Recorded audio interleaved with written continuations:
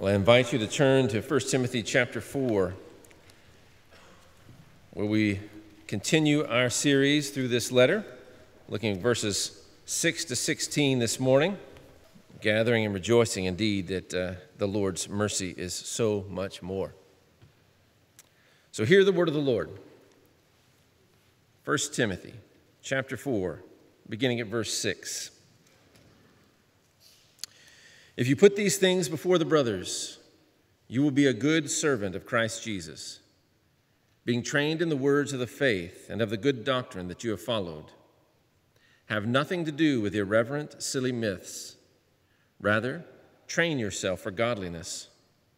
For while bodily training is of some value, godliness is of value in every way, as it holds promise for the present life and also for the life to come. The saying is trustworthy and deserving of full acceptance. For to this end we toil and strive, because we have our hope set on the living God, who is the Savior of all people, especially of those who believe. Command and teach these things. Let no one despise you for your youth, but set the believers an example in speech, in conduct, in love, in faith, in purity. Until I come, devote yourself to the public reading of Scripture, to exhortation, to teaching. Do not neglect the gift you have, which was given you by prophecy when the council of elders laid their hands on you. Practice these things. Devote yourself to them, so that all may see your progress. Keep a close watch on yourself and on the teaching. Persist in this, for by so doing, you will save both yourself and your hearers. Let's pray together.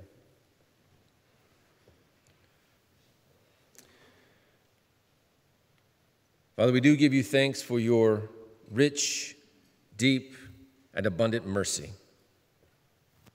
We come because you have called us. We recognize that we are enabled to come because of that mercy. And we gather around your word, for which we also give thanks. We thank you that you have spoken, that you have preserved your word through the ages against so many challenges or difficulties. We thank you that we have copies before us this morning and that we can gather freely to hear from you. So we ask, Lord, that you might speak by your Spirit through your word, because we need to hear from you. We ask that you would challenge and comfort, instruct, rebuke, heal, and lift up. And we ask this in Jesus' name. Amen. You can be seated.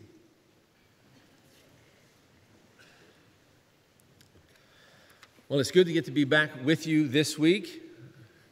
Having missed last week, thank you for your very kind gift that was waiting for me when I got back for Pastor's Appreciation Month. I appreciate that. And I'll just say here, I'll be out next week. I will leave pretty quickly after this service to head west, where I'll, over the week, preach at a couple different state conventions for the pastors' conferences. And then, Lord willing, next Sunday, be with the O'Days and the Thompsons, our missionary partners, preaching in their church in Utah. So it'll be good to catch up with them. And I look forward for you to have the opportunity to hear from Frank Anderson. We thank Dr. Green for preaching last week, so a lot of those things going on. But mentioning being out last week, I was in Somerset, Kentucky, so last Saturday I was driving to Somerset, Kentucky. I had a rental car for it, so I was going along and I needed to get gas, and so as I always try to do, I looked for an exit that also had a Sonic. Refuel in both ways. And so I found one, and it was one of my known stops. And so I went through the gas station and was able to pull in by the pump, fill up, and just pull right back out that way. You'll see why that's important in a minute. Then I went over to the Sonic and pulled into one of those stalls. Ordered my unsweet tea with peach. Had that and was prepared for my journey. This rental car, though, the gear shift or whatever you call these things now when you're not really changing gears, I needed to go from park to reverse. Now, this is one of these weird ones. I don't know why. I like it when the thing moves, right, and stays where I put it, so I know where we are. But this is one of those that kind of toggles. You push it, and it comes back to center and these kind of things. So it's already a little weird, but I got it, and I pushed it where it's supposed to go to reverse, and it wouldn't go to reverse. I tried it. I tried it calmly. I tried it forcefully. And I thought, I am sitting at a Sonic in Dixon, in case you need to stop there. I am 3.5 hours or more away from where I need to be, and I can't make this car reverse out of this stall. I tried and I tried. I began to sweat. And then I realized I can get it to neutral, and I'm on a little bit of an incline. So I put it in neutral, and I let go, and I began to slowly roll out. But then it came to rest when I wasn't far enough back to be able to turn with the car beside me, and a couple of cars had backed up behind me. So I pulled back in, and I pulled up as far as I could go, and then got it into neutral, which was not easy either. And then it rolled, and I got just far enough back where I could now go forward, and I was on my way. I still had to stop for gas another time, but then I did find I was in the hills of Kentucky, and I parked on a really sharp spot, and all was good. I called the rental car place on the way to try to get something sorted, and they said, "Oh, that's great, we'll take care of you, but we can't do anything now, just call on Monday." Not very helpful. Sunday, the people had to come pick me up to take me to church since I couldn't back out. I tried to find a place you could just pull in and pull out, but they didn't have any of those.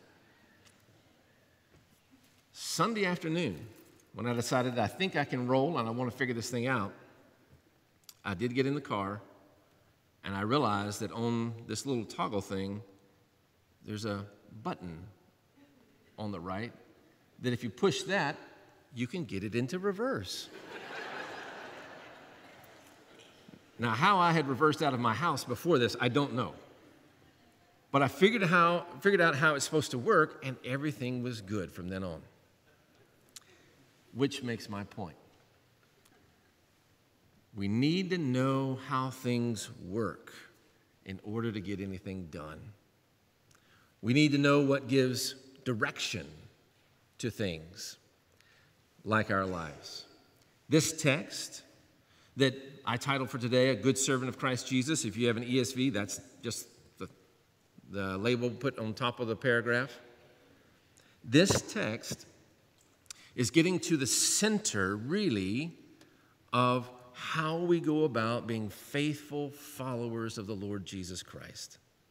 Just like I was stuck not being able to make the car do what I needed to do, if we don't grasp what this text is telling us, we will be stuck.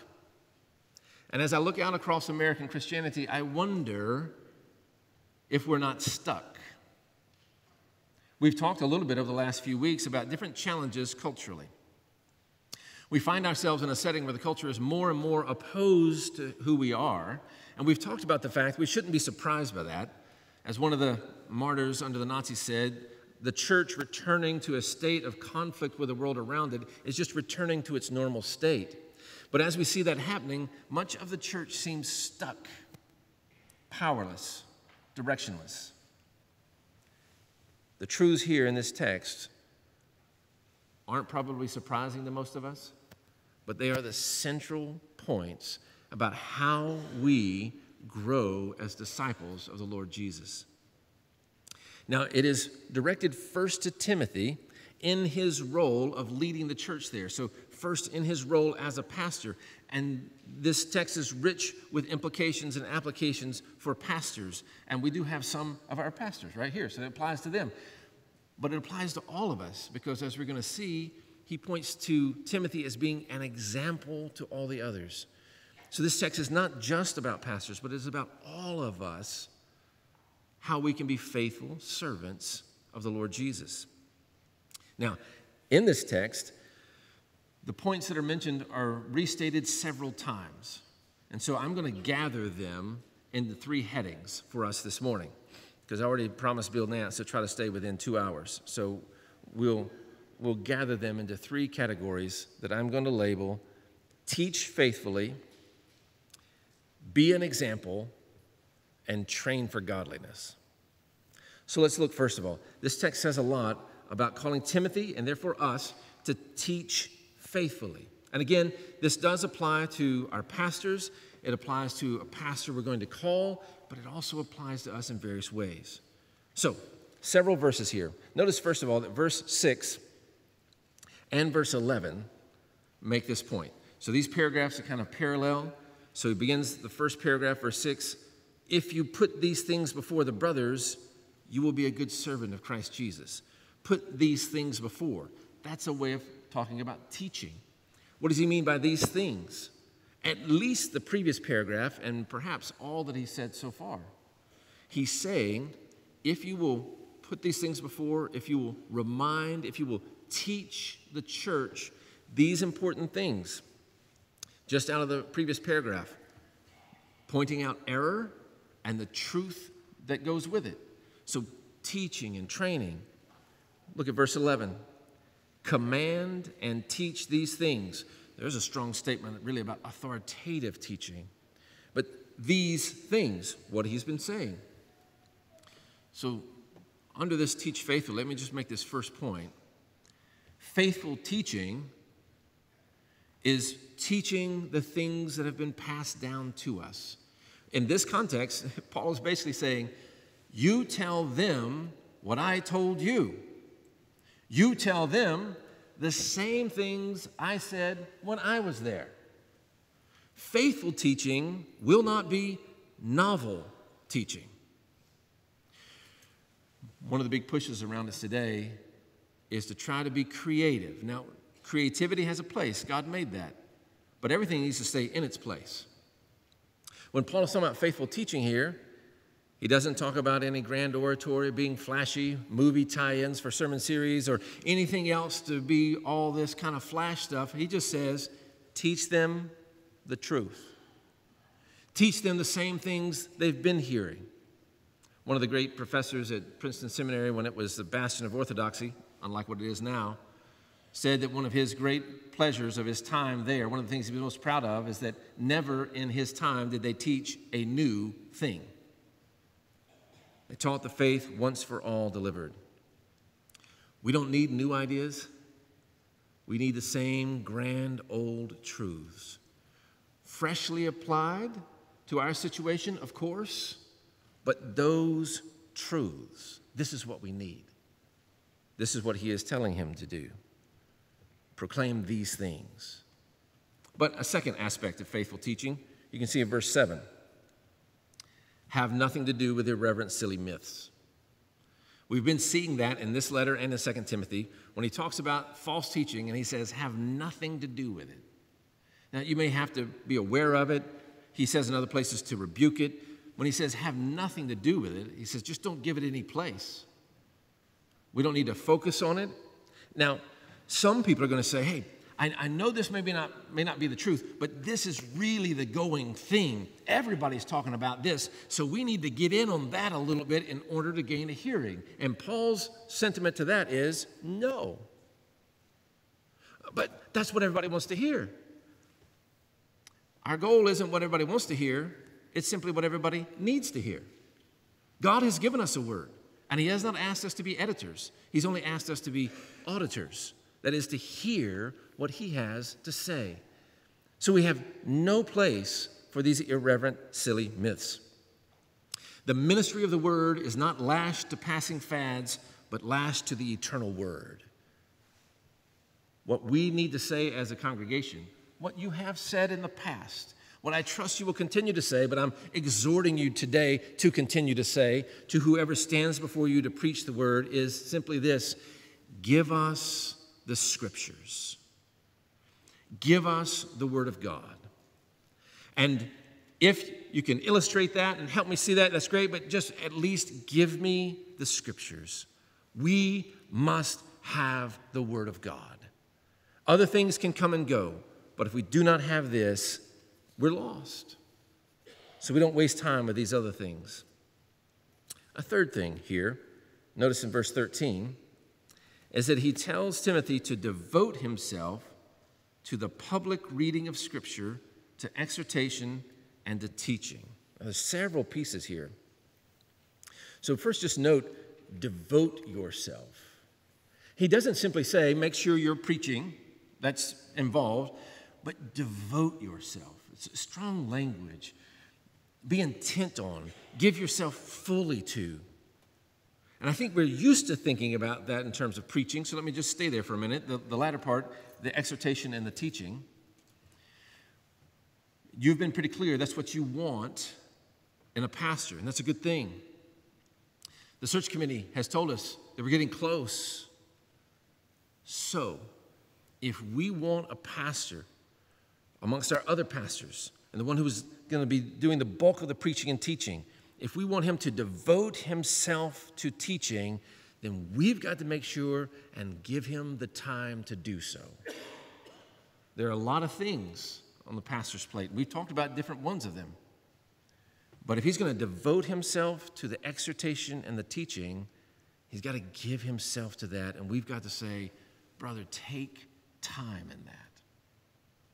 We've talked about this along the way, and I assume you know it. I'm going to say it again. You can't preach and teach the word faithfully if you just kind of look it up and walk up here and let it fly. Some people say that. I don't study, I just trust God. I ask them, do you do the same thing with your gas tank or with crossing the road? No, because that's not true. It takes work, which takes time. We want somebody to devote themselves to that work and that time and to appreciate it when it's done then. So devote ourselves to this. But we normally think of teaching and preaching there, but notice he also mentions in verse 13, to the public reading of Scripture.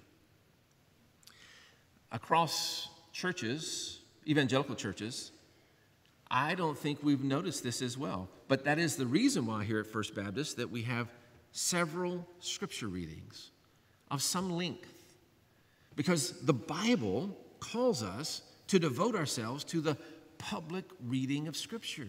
This matters. In fact, we don't have time here, but I've done in other places a full presentation walking through documents we have from the history of the church from all the way back close to the first century where church leaders talked about what they did in their gathered worship, and it was largely filled with the reading of Scripture. Today, some people say, yeah, but, I like preaching, maybe they say, but, just the mere reading of the Scripture isn't nearly as helpful. Just think for a minute what you're saying if you say that. What you're saying is, I like to hear a mere man talk about it. Now, we're going to pray for him and hope that he's going to be following God's word, and that's valuable, and God calls us to preach. But when the Bible is read, we hear the very words of God. In many ways, this is one of the high points of our worship service, when the Scripture is read. And I'll just tell you, one of the things I love about our worship is our reading together. I was just thinking about it this morning as we read together, and to hear the voices full and filling this room with the people of God together reading the Word of God, which is how we hear the voice of God. That's a beautiful thing. And this verse right here is one of the key reasons we do it. We need to devote ourselves to the public reading of Scripture.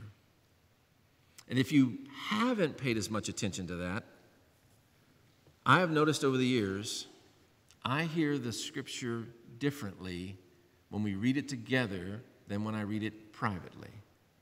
Now, I said differently. I'm not saying, well, hey, we read the Bible together on Sunday. Don't worry about it the rest of the week. Not at all. I need that. I love that. But reading it together, I see some more things. Helps me think about us together. They're great complements to one another. So where I started, if we're thinking about how do we grow as disciples, we need to receive faithful teaching. We need to be a part of the public reading of the Scriptures. And we all are going to have different ways to participate in teaching ourselves. So as I said, it applies to pastors, but it applies to us. Parents, by definition, are teachers. amongst our family, amongst our friends. When we see in the Scripture when it tells us to speak the Word of God to one another, when Colossians tells us that, and other places, well, we must know the Scripture well enough to be able to speak it to one another. The ministry that goes on amongst us is led by pastors, but it cannot all be done by pastors. We need to be sharing the Word with one another, and to do that, we need this kind of growth. Well, it was Chrysostom, one of the great early preachers in the church, who said, "This is the cause of all evils, not knowing the Scriptures." We need this to guide us. So teach faithfully. Second theme in here, be an example. This is alluded to in various places, but I'm really going to sit on verse 12 here, where he says, "Let no one despise you for your youth, but set the believers an example." We'll read the rest of it in a minute. Now, this is sometimes the banner verse for youth ministry. It doesn't work real well since Timothy is probably in his 30s, but it also doesn't work real well when it's somewhat used in this way. For younger people to say, essentially, to pull up this verse and say, "Get off me, I'll just do whatever I want, and you can't despise me." This is not a verse that says people can't critique young people. This is a verse that says, don't let your youthfulness be a problem, but even if you're youthful, demonstrate maturity. This is not a blanket excuse to stay immature. This is a call to grow into maturity.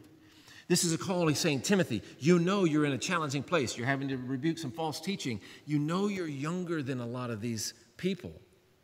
So the way this is going to have to work is you're going to have to show wisdom beyond your years. You're going to need to demonstrate maturity so that the people say, well, we kind of like what we're doing.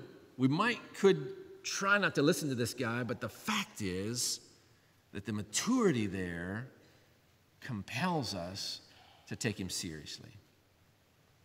So, teenagers, since I just took this verse away from you for the youth group banner, not that it was there already, but nonetheless, what this is saying to you is make the most of all the Bible teaching you get and grow into maturity. Again, not to say, look at me, I'm matured, anybody notice? But in order to be a blessing, in order not to be a drag, not a pull back on the church's witness, but part of what holds up the value and the beauty of the church's witness. I don't even have this in my notes, but it just came to my mind when I said that. The church I visited last week, I had not been there before, but I've known their pastor for a good while. And one of the things that jumped out to me was there was a wide range of different ages there who interacted well, a lot like what I see here, which is great. And the sparkle in the eye of the teenagers and the eagerness to hear the word of God. This is the kind of thing he's talking about. This is part of what commends the faith. But he's speaking not only to younger folks, he's speaking to all of us. And he says, be an example. Speak the truth and let the best illustration you have be your own life. Notice he says, to be an example in speech and in conduct. That's pretty much everything. In what you say and in what you do. In your words and in your behavior. What you do and how you talk about it. There's no place here for the listen to what I say, not what I do. No, he's saying these things need to come together, and we know that. That's the definition of integrity, and we know we all struggle with that. But he's calling us forward. We need to be examples in these things. If we're not, folks are essentially going to say, I can't hear what you're saying because your actions are too loud. These have to come together. Word and deed, but then he also says, in love, in faith, in purity. 3 standard virtues. Be an example in love. Now, back there in chapter 1, verse 5, when we were looking at it, Paul said the goal of proper biblical instruction is love. So this is the central Christian ethic. And so he's saying, We need to be an example in that, with love shaping all that we do and say, so that what we do and say is aimed for, calculated for the good of others. That's what loving deeds look like, rather than merely for ourselves. In faith, that is, all of our words and deeds fit with the faith and are done in faith, trusting God. We live by faith, and we show people examples of that. I have benefited so much by watching other folks, particularly people further along in life than myself, when they face challenges and they don't disregard them, but they face them, and when they know what God says obedience looks like, they just do it and say, we're going to have to trust God.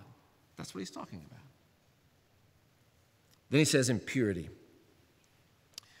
In a particularly impure environment, examples of purity are priceless.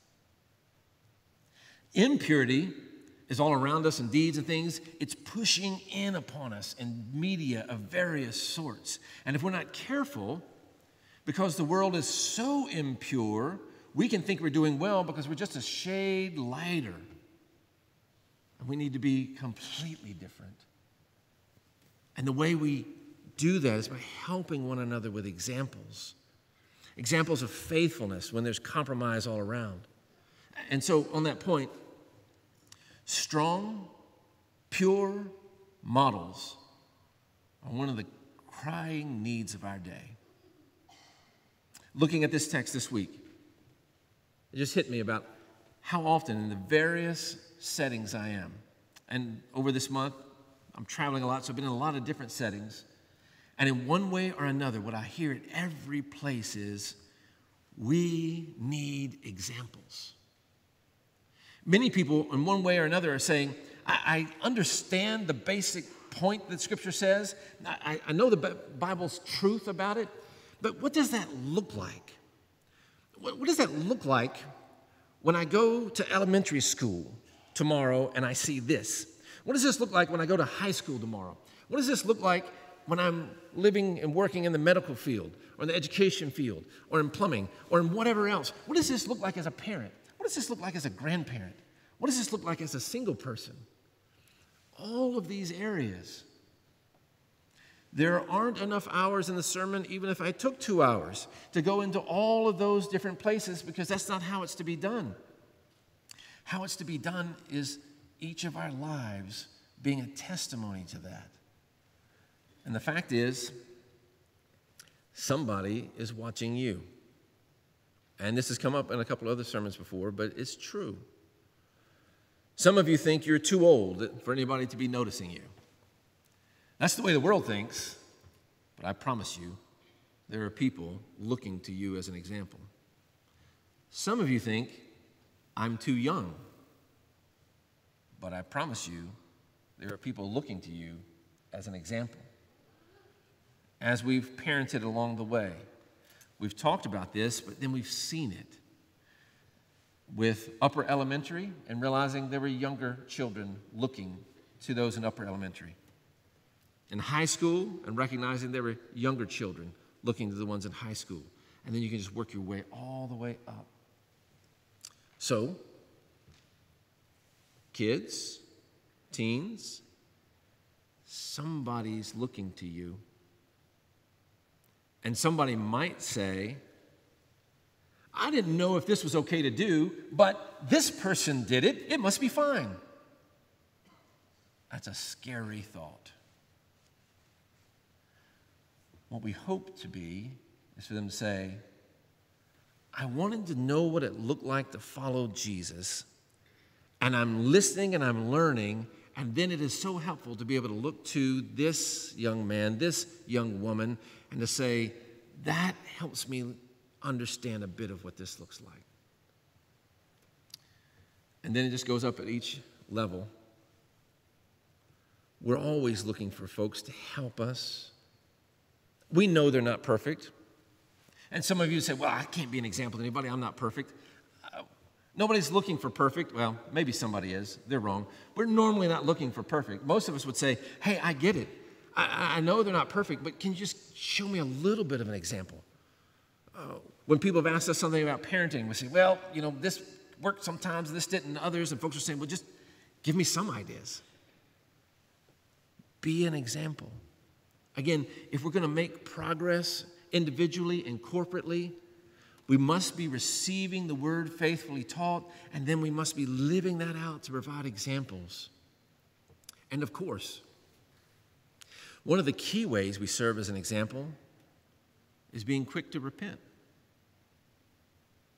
That's one of the central aspects of discipleship, because we know we haven't got it all figured out, but the way to make progress is to hear the word of God, seek to obey the word of God, repent when we fail, and keep moving forward. Whoever you are in here, if you have trusted Christ, we need your example. And we need your example at different times and different places. The faithfulness of the individual members is a powerful force to help us move forward in honoring God. But let me go to the third theme here. And I've called it train for godliness. So if we want to teach and receive faithful teaching, if we want to be an example, really all of that's got to come down to what I think this is the central piece of it, training for godliness. And he says this in several different ways. Look back to verse 6.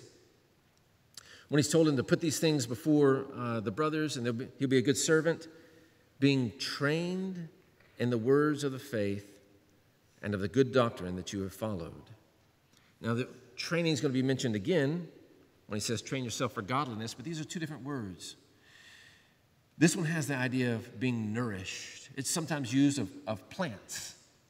If we think about that, making sure you have the right kind of nutrients in the soil and those kind of things so that a plant can draw the kind of nutrients that it needs and be nourished and therefore grow. That's the idea. He's talking about us being nourished, firmly planted in the words of the faith and the good doctrine. So this is not a picture of kind of skimming across the surface, which is too often what has been done in churches around our country. Where you kind of show up and you tip your hand to God and you touch base with the Bible a little bit and you just kind of skim along the surface and then say, I don't know why it doesn't work. You're not plugged in. We need to be nourished, shaped, trained, fed, developed by the good words of the faith. So let's stay with our plant illustration. Let's say you had a plant of whatever sort. You can pick whichever kind you like, a flower or whatever else. And it's in some nice soil and the right people. Somebody like Dr. Brown has told you this has all the right nutrients in it. So it's in there, it's growing kind of nicely, and you think, okay, great. Now I'm going to pull it out of the soil, and I'm going to take it with me some places. And I'm going to put it back in the soil for a couple hours every Sunday. But after that, I'm going to take it around and show it around. You know what you call that plant, right? Dead, exactly. And yet somehow we think that's how our lives are going to work. Just run around with them rootless and then stick them in some soil for a little bit. We must be people who live in the Word of God. I don't mean you read the Bible all day and you don't go to work. I mean you read it daily, you ponder it, and you ask yourself, what does it look like to do your work in light of it? And you speak to one another about it so that we put our roots down deep. But he mentions it also in verse 7. The end of verse 7. Train yourself for godliness. Now this is a word would have been mostly used in the first century in athletic kind of settings or whatever else. So physical training, that's where it would come from. And it even says bodily training is of some value. If you wanted a text that told you didn't need to exercise, this doesn't help you because it still says it's of some value. But it says training our souls for godliness is of eternal value. And we know that. We know that we need to take care of our bodies. But with this text, we need to ask ourselves, do you reckon with the fact that it's the same thing about your soul? And train. This is the idea of physical training. And so you know, if you saw somebody who said, let's make it me. If I said, you know what, I've decided I want to run a marathon. Some of my colleagues run marathons and run 100 miles, so I'm going to do that. Now, you would laugh at me, and that would be appropriate. But if I said that, and then you saw me out somewhere casually walking, and you said, Ray, what are you doing? And I said, I'm training for a marathon. You would really wonder about me. If you never saw me sweat and exert myself, you would say, you are not training for this. It takes effort. Exactly. So he used that term to say, train yourself for godliness. If we're never panting or sweating, so to speak, about our spiritual growth, you're just playing games. Just like if I were just simply walking casually for a couple weeks and said, you know what, I'm not getting any closer to a marathon, you'd say, well, it's time to get serious. Same thing's true about our spiritual lives. If we're just floating along, we're not pushing ourselves in any way, we're not growing. And this becomes an important point because it cuts across one of the key lies in our culture. It comes from saying, just love yourself the way you are, and this is just how God made me. Like most of the bad lies, it has an element of truth. You don't need to try to be someone else. You don't need to look at, hey, I really wish I could be like that person and I want to do the things they do. No, that's not true. But you can't twist that to say, well, this is just who I am. If I was having heart trouble and I needed to exercise some more, nobody would be okay with me saying, I just have heart trouble. It's just who I am. But you could exercise a little bit. No. I don't want to change who I am. Same thing in our character. There's no place for us to say, well, I'm just short-tempered. That's just me. Well, stop it. Train yourself for godliness. Insert whatever other temptation or sin that's there. The point of this text is, because of the fall, we are born sinful, and we cannot excuse any of that. We need to exercise ourselves to work on these things. And as we continue to struggle, fine, we're struggling, but we're moving forward. We cannot excuse ourselves saying, that's just the way I am. We are supposed to be training. And when we're training, then, we're working on our desires. We're working on our actions. We're working on our habits. We're not there earning salvation or earning God's favor, but we are now working out our salvation with fear and trembling because we love godliness, because we love God. And God gives us all the resources we need in that. But this verse is a call to action.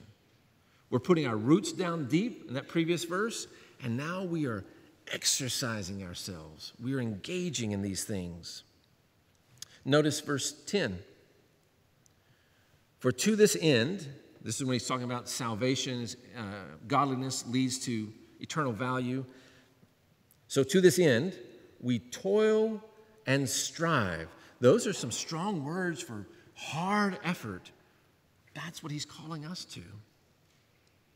We're going to come back to that verse here in just a minute because he talks about we toil and strive because we have our hope set on the living God.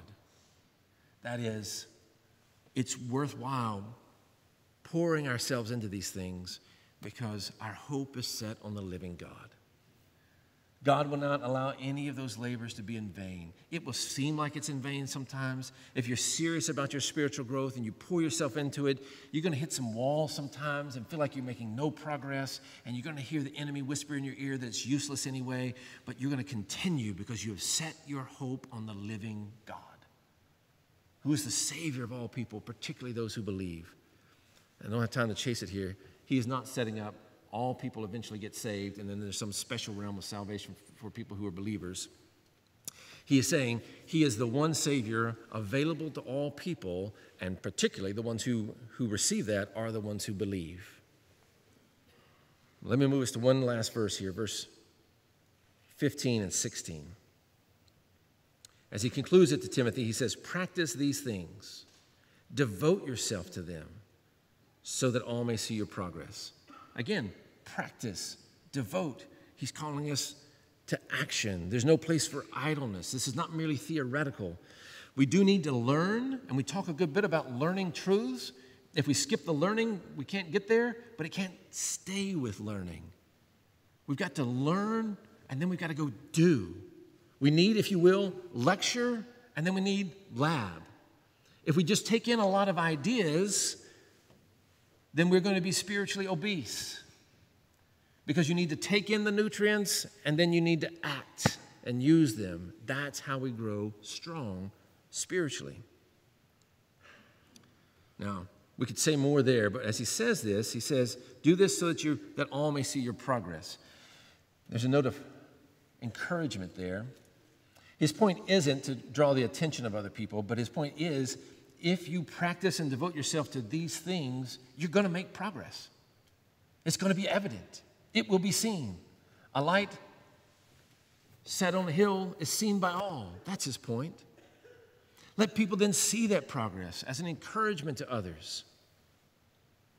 But then he says, particularly to Timothy in his role leading these people, keep a close watch on yourself, that's your behavior, your deeds, and on the teaching.